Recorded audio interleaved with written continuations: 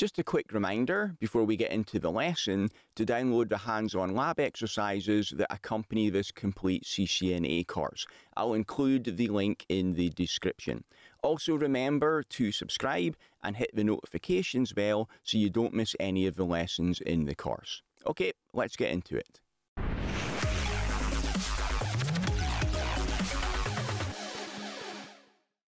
In this lecture, you'll learn about VPNs, Virtual Private Networks.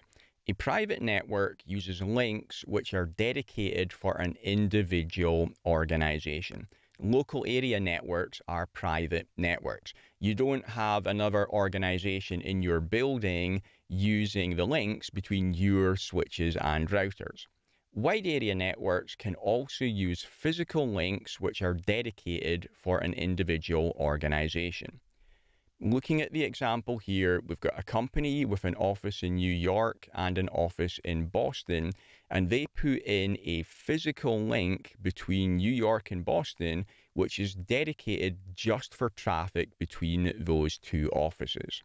Now, with this example, they're also going to want to have internet connectivity as well, which they don't have right now. So we could put in an internet link from New York. That will allow our New York users to get out to the internet. And for our users in Boston, they could send their internet traffic over the private link to New York and then break out to the internet from there. There are also lots of other network topologies that we could use for our WAN. We'll cover those throughout this section. A virtual private network provides a virtual tunnel between private networks, like our two offices, across a shared public network, which will usually be the internet. And traffic traveling over the tunnel is encrypted and only readable by the authorized users on both sides. You don't want to send confidential company information unencrypted over the internet where anybody sniffing that traffic is going to be able to read it. So when you encrypt traffic, it doesn't stop people from sniffing and seeing the traffic, but because it's encrypted, it's garbled and they're not going to be able to read what it actually says. Users can share data over the tunnel as if they were connected with a dedicated private link.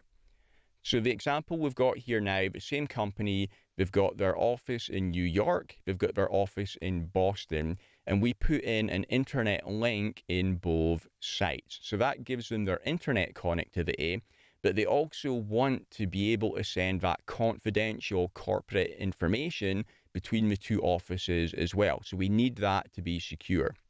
So for that, we create a VPN tunnel between the two offices.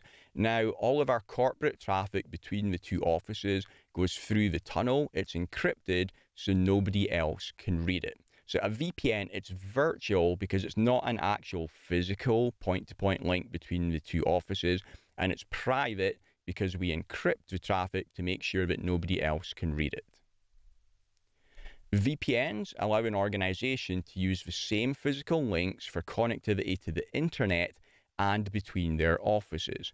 And because they use shared infrastructure, VPN connections are typically less expensive than dedicated physical links. So a big selling point of VPNs is it's lower cost than using dedicated physical links between your offices.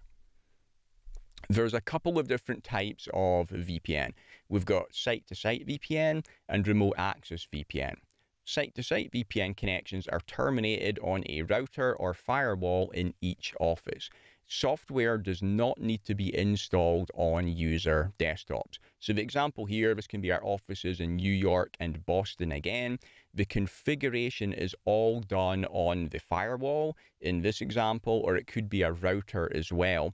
And then our PCs in New York and our PCs in Boston, also between servers as well, that traffic goes over the VPN tunnel. We didn't need to put on any extra software or make any changes to our PCs.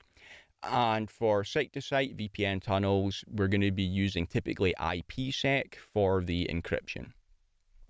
A remote access VPN connection is between a router or firewall in the office and VPN software which is installed on an individual user's device. For example, Cisco AnyConnect is a VPN client software.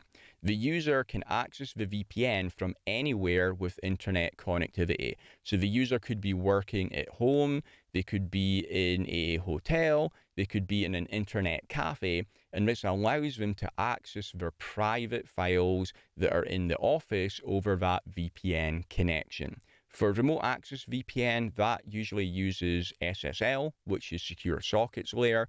Also, we can use IPsec again for the encryption here.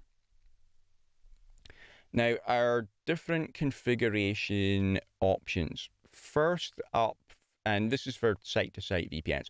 First up, we've got an IPsec tunnel. This is an open standard IPsec tunnel supported on all different vendors' devices. This does not support multicast. And a reason that you might want to allow multicast is, well, routing protocols use multicast.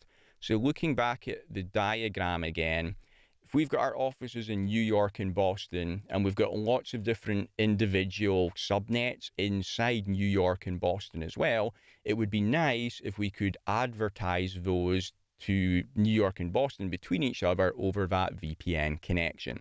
Well, if you're using an open standard IPsec connection between your offices, that does not support multicast, so you can't use a routing protocol to carry the information. You can still have connectivity between them by using static routes.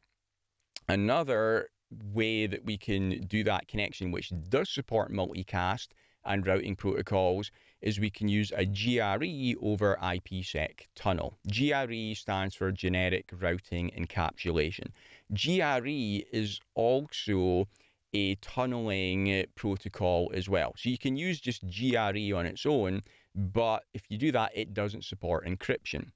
You can use IPsec on its own, but if you're using standard IPsec, it doesn't support multicast. So by using GRE over IPsec, you combine the two together. That way you get the encryption from IPsec, and you also get the multicast support from GRE. Next way we can do the configuration is by using IPsec VTI. VTI stands for a Virtual Tunnel Interface. This is a Cisco proprietary simplified configuration which does support multicast. So it's also IPsec, but it has to be between two different Cisco devices, slightly different configuration, and then that does support multicast. IPsec VTI came out after the support for GRE over IPsec. So IPsec VTI is very often used for site-to-site VPNs between Cisco devices.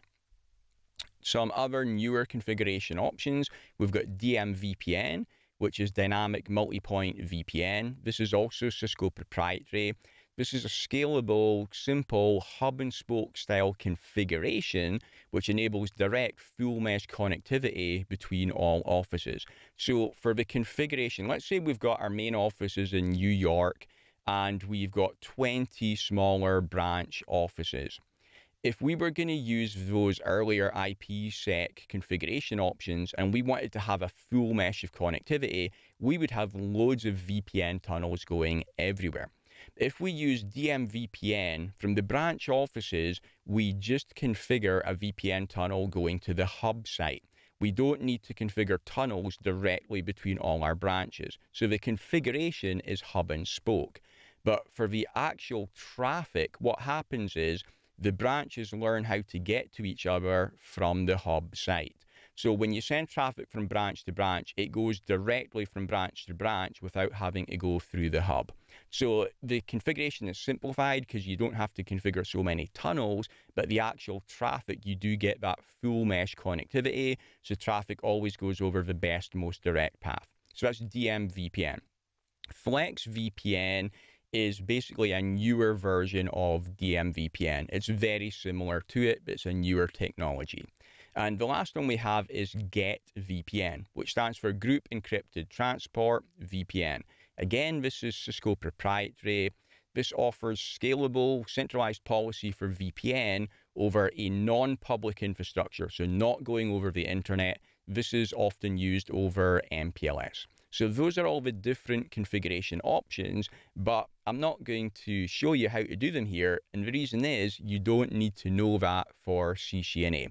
And that's everything I needed to cover here. See you in the next lecture.